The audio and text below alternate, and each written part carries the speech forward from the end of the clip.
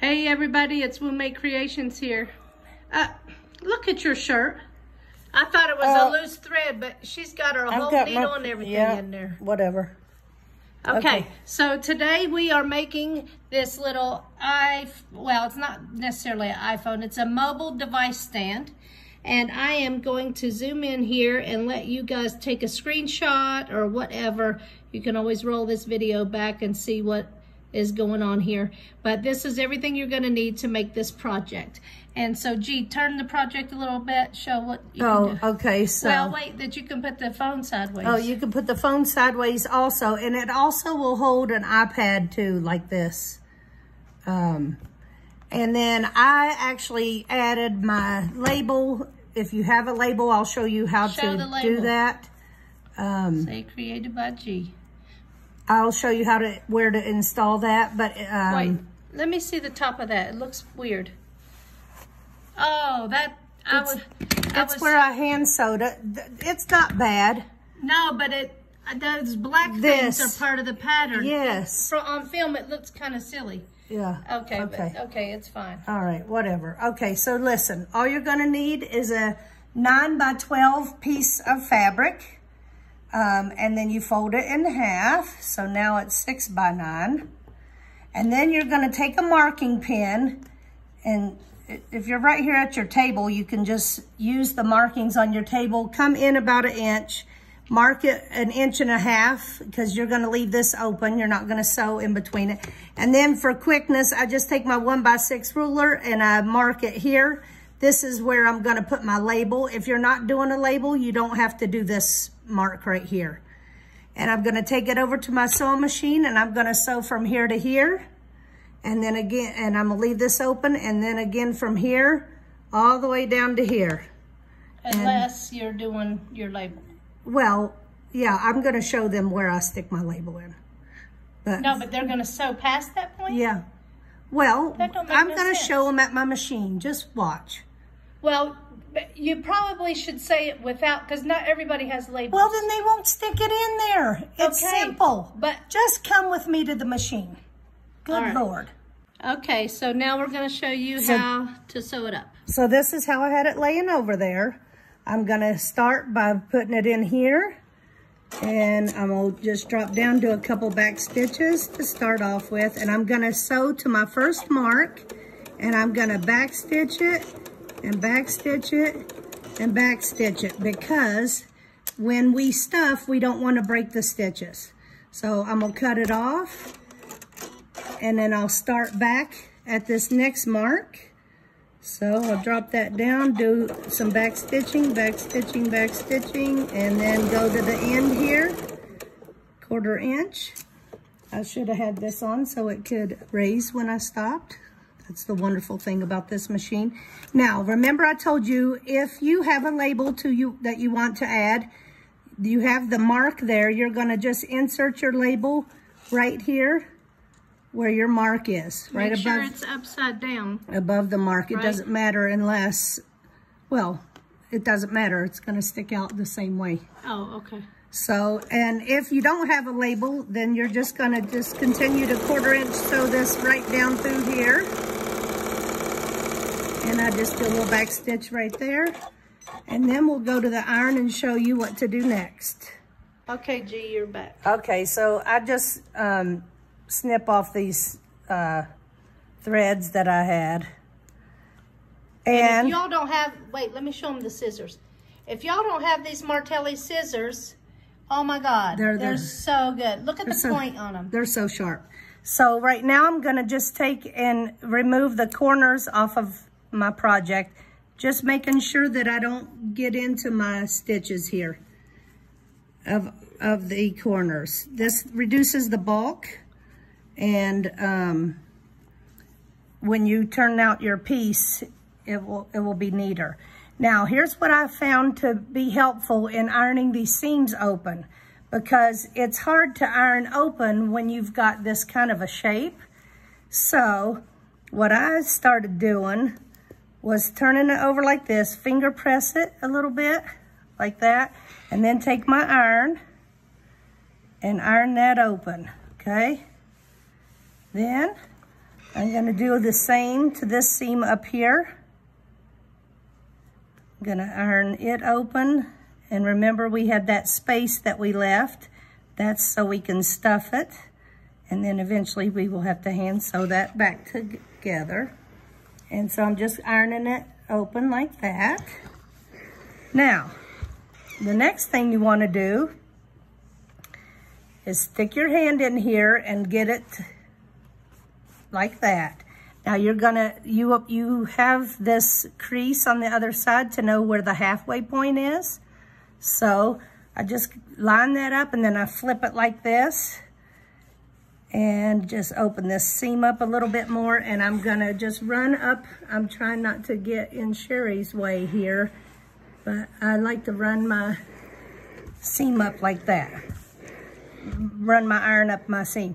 Now, I take this part that's sticking up here and flip it down.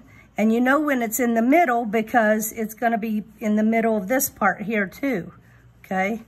So, you've already ironed this somewhat open earlier. It's a little bit fiddly, but not a lot. There she goes, y'all, with that fiddly work. So I'm just gonna steam this part, and it just makes all those seams stay open. Okay, now. What you got up there, a dog ear thing that you can cut off? No, you just don't even have to be bothered by it. Oh. So, anyway, then you get it like this. Now, the next step you're gonna do is go to your table where I left all my measuring tools up here.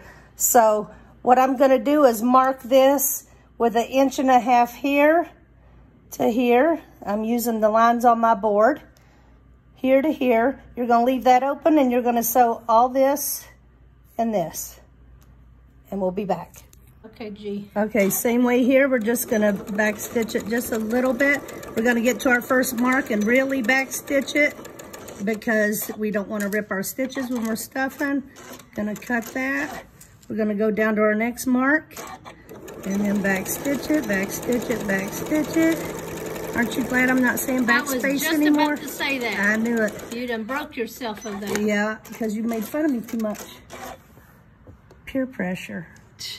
So anyway, now you've got this sewn with that mark, that 1.5 inch opening. Now is probably the most fiddly part of it is to, now you're gonna, oh wait, first cut these corners. Also, you can use your pink snippets for that too. Those are awesome too. So you're just reducing the bulk of their corners. So now we're gonna just turn this whole thing inside out. There are tools that helps you do that, but if you just get it started and just gently push, you'll get it to come through. I don't know if you want to keep the film rolling the whole time I'm trying to stuff this through here, but you can watch if you want. What do you think? Well, I'm thinking, why wouldn't you leave a bigger space? Why are you going to make it all hard Because, you know, everybody hates to hand sew. Okay. This is, the way you're doing this, it's one piece of fabric and you're got 1.5 inches to hand sew in 2 areas and that's it. So it's not that bad. So now we're gonna get this the whole way turned through here, which obviously it takes longer to do this part than it does sew the whole daggone thing. If you got big fingers, you might want to use one of those tools that help you pull things through. Or just use a knitting needle like we do. This was our mommy's knitting needle. This is my mommy needle, and I put it through the hole and just make sure that I'm straightening out where these are. And that opening is just gonna like kind of shut itself. We're gonna go over an iron. And now we're gonna stick it in this hole up here and get our triangular part pushed out.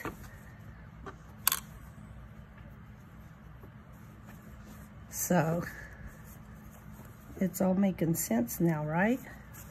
Of course it is. Okay, so there. So, and you know where the back is because the seam is there. See there? So we're gonna flip this around and we're gonna go to the iron, and I'm gonna iron this to where because the next thing I'm gonna need to do is mark this. So we'll be at the iron and then at the marking table, or I'll bring my stuff over to the iron. The back, we're just gonna lay it on our ironing surface. Oh, by the way, what is this called, Sherry? Wool mat. Just the wool mat. I like, because it produces a lot of heat and you don't have to press for that long. So now I want to mark this 3 inches from the bottom. So I'm using I told you, I like to do things quickly and I don't have to think. I'm just gonna set my La Cresta ruler here. I'm gonna mark it all the way across. Because it's 3 inches wide. Yes, it's a 3 inch by 8 inches. And 9 inches, sorry. And so I've got my line here, and that is what is gonna tell me where to stick my Pellon piece that was explained in the supplies. So now we're gonna stick this through. Well, you can tell them what it is. Here, I'll get that it's other the piece. Pellon Peltex 70 Ultra Firm Stirrup Stabilizer. There. She wrote on one of them to remind herself. So, well, anyway, it's in the description. very first picture. So then you're gonna stuff this through the hole. Wow, I didn't leave myself very good there. I went over a little bit on my stitches, evidently. But anyway, just work this to where you can get this sitting inside of your project. Okay. Get it stuck in there. Now, the object is to just maneuver it to where you can put this Peltex piece right underneath underneath that line. Exactly. You learned, Sherry. You were paying attention, actually. I'm surprised. Anyway. I ain't even gonna argue with you right now. I'm too tired. Yeah, and you might get me coughing. So, okay. So, there it is. There it is. Now, I've got that in there. And now, just for ease of use, again, I'm going to take my La Cresta ruler and put it on here. Just at the edge of that Pellon piece. And I'm going to mark my other sew line. And now all we have to do is go and sew a straight line on my marked lines, and that will keep this piece nice and sturdy in there. So that's what we're gonna do next. Okay, so now we're back at the machine and she's gonna just sew a line. Yeah, I'm just right gonna back stitch it a little bit and just sew on the line if I can get to the line. Oh my gosh. What? Not sewing on the line very good. I can't hardly see. I don't feel good. Okay. And now. Yeah. Real life sewing, y'all. Oh my gosh. Yeah, real life sewing, y'all. This is awful. You're not going to be able to see that when you stuff that thing. No. Get over it. All right. She always wants to be perfect. Well, I mean, seriously. This part don't have to be perfect. All I had to do is sew on the line and couldn't do it, but I'm lucky to even be breathing right now without coughing. Okay, so there we go. Those two things are sewn poorly, but they're done. Okay, now we're gonna go back over to our other station to work, and we're gonna add 1 cup of rice. Do we need to erase those lines? Yeah, well, I'll do it at the end. You just squirt it with water and then they'll disappear. Actually, I'll show that on camera too. It's a Mark Be Gone pen, but why are you? We're gonna just squirt these lines. So what I've learned when you use these Mark Be Gone pens is that you need to really saturate it in order for the lines to disappear. Because one time I was freaking out and it's just because I didn't saturate it good enough. So there actually I saturated it a whole bunch just for demonstration purposes. But anyway, so now the lines are gone. Now, what you're gonna do is take a funnel. Now, I find if you get the hole kind of big, it goes in a lot faster. You're gonna stick. And we got a 3-pack at the Dollar Tree. Yep. This is the big one in the 3-pack. Yep. So y'all can get one like it if you want. Yeah, and just stick that in there and hold it to where it's airy. And take 1 cup of rice and put it in there. If you hold it up, it'll go in there pretty fast. Okay, so that's only 1 cup of rice. So now you say, what is the deal with the rest of all that in there? All that room that's in there? Well, that's where She's about to answer it. that's where your polyfill comes in. So you're just gonna take your polyfill and stuff it in that hole. And yes, I know it's not a very big hole, but you can work it. I promise. You can see me doing it. You know, the bigger hole you leave, the more you gotta sew. The more you gotta sew back together. So I found that I would rather spend a little bit more time trying to get my stuffing in things rather than have a bigger area to have to hand sew. So you're just gonna keep stuffing this and just make sure that you're going all the way over to your corners with your stuffing. That way your corners are formed. Obviously there's more air in here, so we gotta put some more. And the reason why I can't tell you how much is because I just grab handfuls and just start stuffing. So however many handfuls you see me grab, that's how many you need. Well, it depends on how much. It's not a perfect science here. Right. So. And it depends on how firm or whatever they want it. They might want a mushy one. I don't know why, but. Okay, so you see that the rice will make it stand up good. And then the polyfill makes it nice and poofy, so it's heavy enough, but not too heavy. I made one completely with rice, and it was a little bit too heavy. So, but if that's what you like, then go for it. Then, after you get that stuffed, of course, you're gonna have to hand sew that together. And we're gonna show that next, or what? Yeah, I do this first. Yeah, I wanna stuff this little part down here. You just gotta stick your finger in there and just start working it. Probably can't see what I'm doing, but I'm just trying to get it started through this hole here and just start stuffing it in there. There. Now you turned it around, Doofy. Yeah. I wanted to call you Goofy and Doofus, so it's Doofy. Yeah. I made a new word, Yeah, you're so cute. My gosh. But look, how cute is this thing coming along. So you want to stuff that as full as you can. That way it's nice for your holder. Just make sure, like I said, that you're going all the way to your corners and getting your corners pushed out. Okay. And then I was showing how I hand sew these closed, but you can use whatever technique you like to do your hand sewing with. Well, we can show them one part. Let's just the part that we filmed when I was sewing that other one together, we'll show them. I don't feel like doing it right now. I'm about to cough to death. Okay. So we'll show that on the next thing. And then you've got a completed project. Oh, my tag got ironed the wrong way, but hey, that's what this iron's good for. See there? Yeah, there you go. There you go. So. Oh my gosh. Ay, ay, ay. Quit talking at the same time as me. Okay. Before we start fighting, we're done. All right, bye. Bye. Okay, G, show them. Don't start already. Why don't you show them?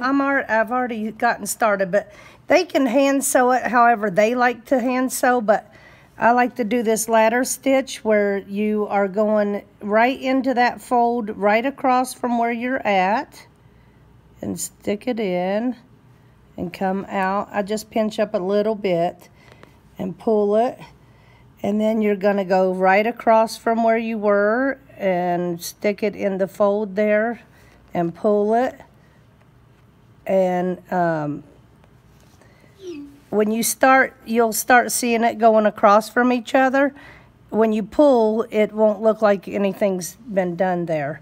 So I'll just show it one more time. It's all on the inside. Yeah, so you go straight across from where you're at, do a little pinch. This is not my favorite part either, but it's only 1.5 inches worth of hand sewing on the top and 1.5 inches on the bottom part. So I just had to get over it and just do it. So you can too. So you get a few stitches like that, and when you pull it, it looks nice. Can't see it. Okay, so you're going to want to close both of the openings that you have, which there's one in the top, like triangle piece here, and then the one down here at the bottom of the bottom part of your stand. So you'll have to sew both of those openings closed, and then we'll be back and show you the finished product. Okay, y'all. Gee, we're back. Okay. Okay, so here's the finished. Wait, hold it up. See how cute. Okay, you know what we should do? What? We should give that away at the retreat. We'll do a raffle. Let's bring it to the retreat, or maybe some of these. Or I don't know. For sure, this one we did the video on. We'll give this away at the retreat for our raffle. Yeah. Okay. And so y'all know when G makes one thing, she makes 100 of them. So here's some more that she's done. Yeah. With different fabrics. So and she's already sent one to her daughter and these kind of things. She wanted to show how the it'll even hold the iPad up. So there you have it. Oh my God. Good night, everybody. Good night. Peace out.